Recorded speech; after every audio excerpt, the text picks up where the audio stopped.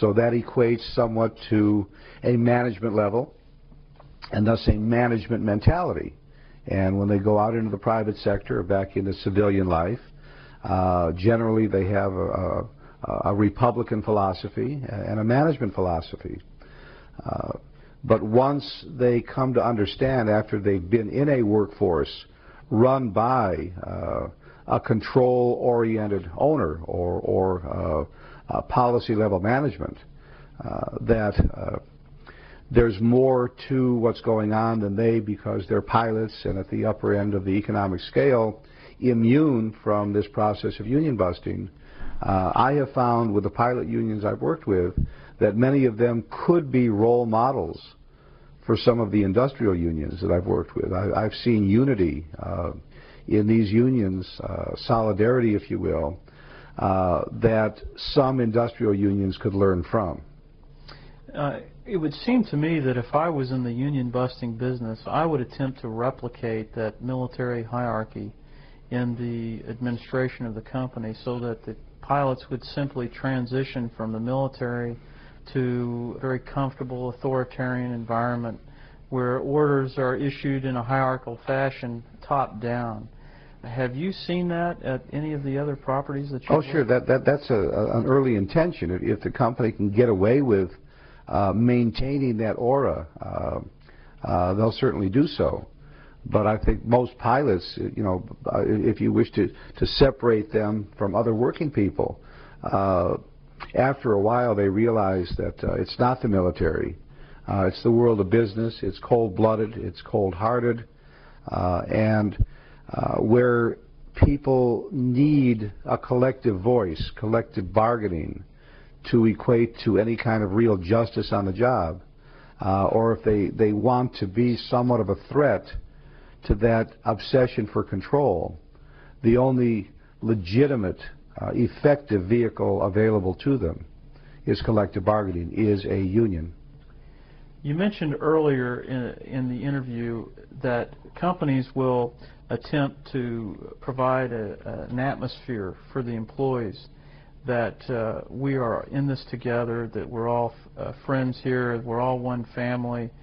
How does that impact negotiations with the pilots at various airlines? Is it possible to have a family environment in the company and conclude a successful contract? No, it's really not. Although, you know, a company will go to great lengths to try to create the illusion that you're all one big happy family and that actually you're better off in a direct relationship without the intrusion and interference of an outside, disinterested, self-serving third party. But the reality is that, you know, that's a ruse. I know a lot of companies over the last decade or so have installed employee participation programs. They come under various labels: quality circles, rotating roundtables, lots of different labels. They are purely a prong into the employee grapevine, an ability to allow employees to vent, but also a vehicle for the company to understand more and defuse any troublemaking from this workforce. But the reality, as far as employee participation devices, are that they are purely union-busting devices. The only time they're effective, and I would endorse them, is when there is a union in place and the union is an equal partner in that program. But where there is no union and there is no equal partnership, it's a union-busting device. How often do companies attempt to end-run around the union and communicate directly with the employees? Every opportunity they can. You know, technically under law, an employer cannot undermine the union, but undermine is, you know, is a very hazy term. And anytime an employer can inject something to arouse suspicion or create divisiveness, they're going to do so.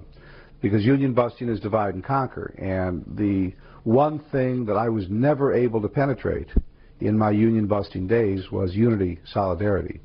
If I couldn't cut through that, there was no way I could be successful in carving up, fracturing, busting, or breaking a union.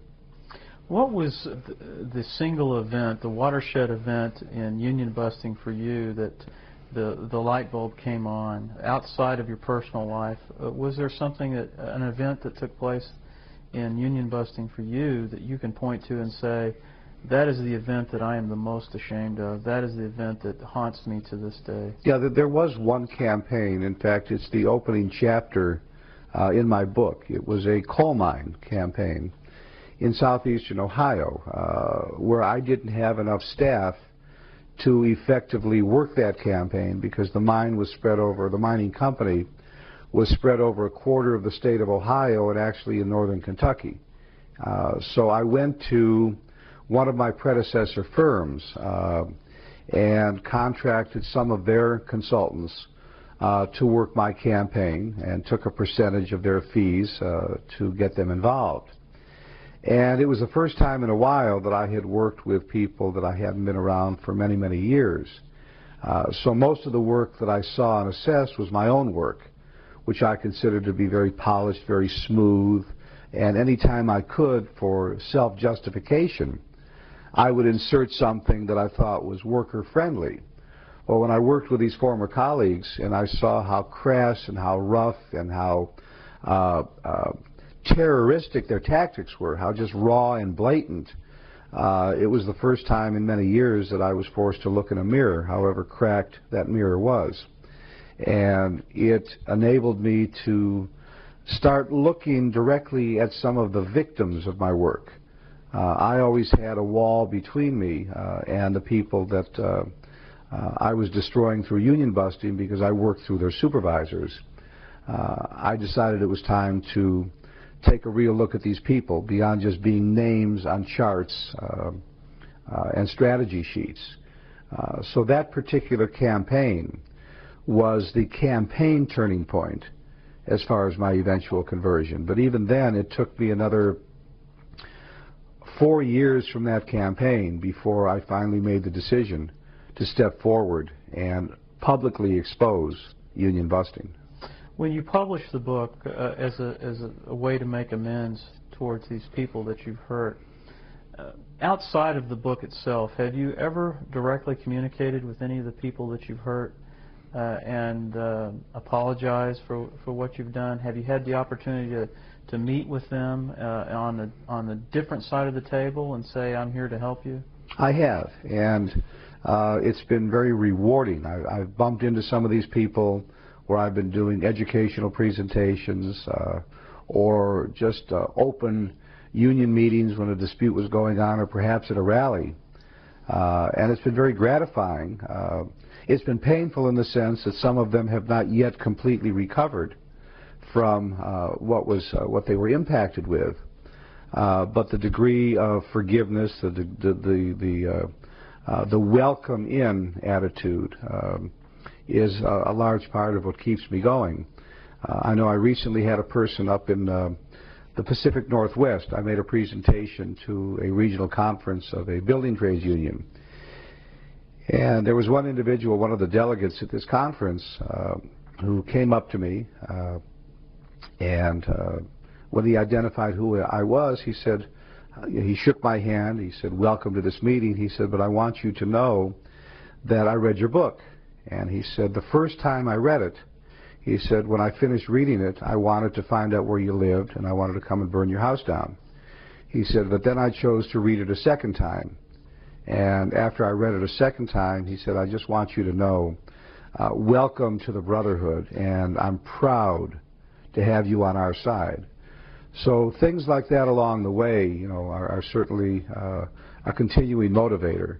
And bumping into former victims has been helpful and very cleansing. Your book is a fascinating tale. Have you ever thought about the possibility of turning this into a movie? When the book was first being published, HBO bought the movie rights and actually got to the point of a proposed screenplay on the book. They had intended, as I understand, although I have no direct or immediate control to what they do. They were going to produce that movie 3 to 4 years